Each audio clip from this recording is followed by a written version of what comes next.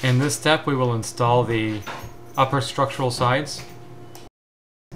Prior to installation, note the orientation of the machine. You're looking at the back of the y-axis rails, and you'll notice that the z-axis motor is to the left. For each of these upper structural sides, you'll need 2 1/4-inch screws, 1.5 inches long, and 2 cross dowels.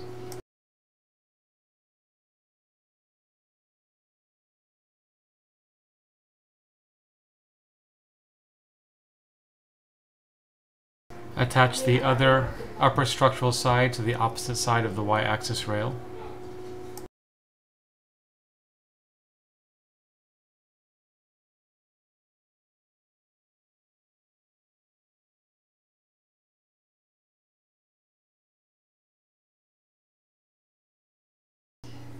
In this next step, we'll attach bearings on the x-axis bearing mount that will be used as x-axis table guides. For each side, you'll need 2 number 10 screws at least 1.5 inches long. You'll need a spacer if this is a part of the kit, and you'll need washers and nuts.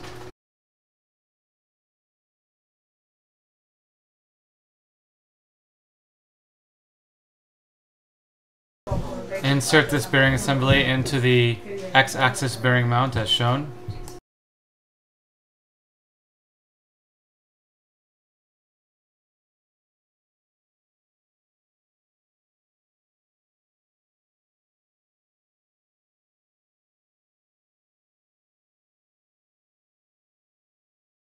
Do the same thing for the next bearing.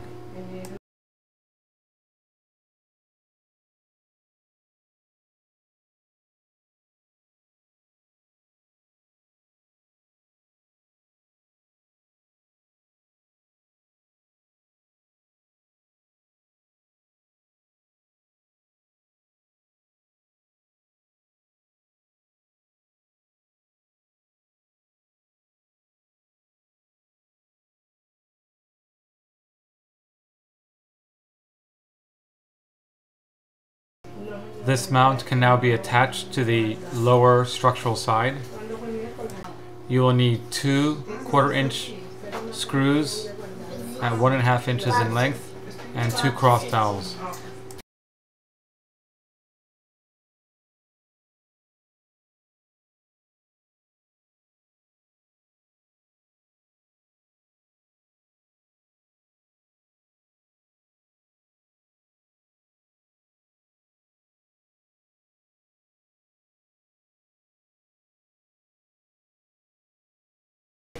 Repeat these steps for the other bearing mount and lower structural side.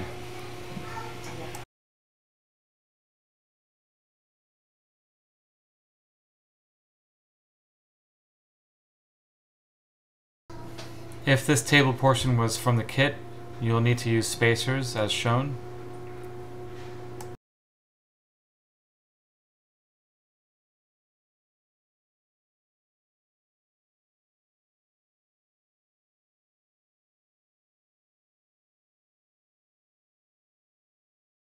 Flip the table over and position the rails so the holes align with the rails.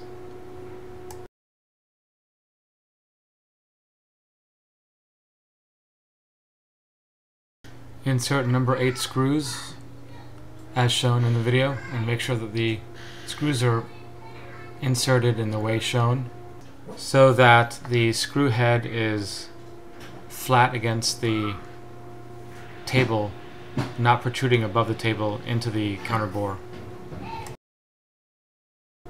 Use number 8 screws that are 1 inch in length.